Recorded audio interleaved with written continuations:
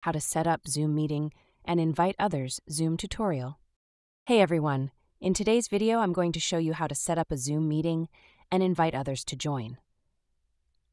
Whether you're a teacher planning an online class or just need to host a meeting, this quick guide will help you get started. Let's dive in.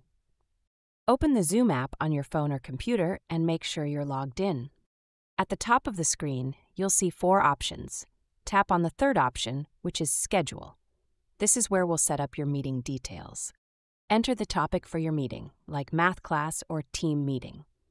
Choose the date and time your meeting will start. Set the duration.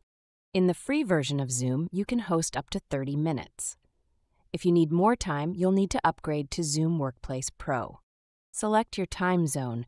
Just search for your city and select it so everyone sees the correct meeting time. Scroll down and check the password. Zoom will create one automatically, but you can change it if you want.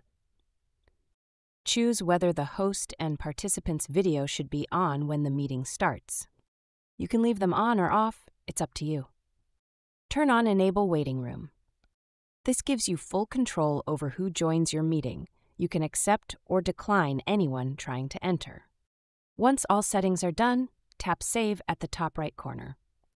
Zoom will now show you the meeting details. Scroll down to the bottom and find the invitation text. Tap and copy that text and then simply paste and send it to the people you want to invite via WhatsApp, email, or any messaging app. And that's it. You've now set up a Zoom meeting and invited others successfully. Thanks for watching, and I'll see you in the next video.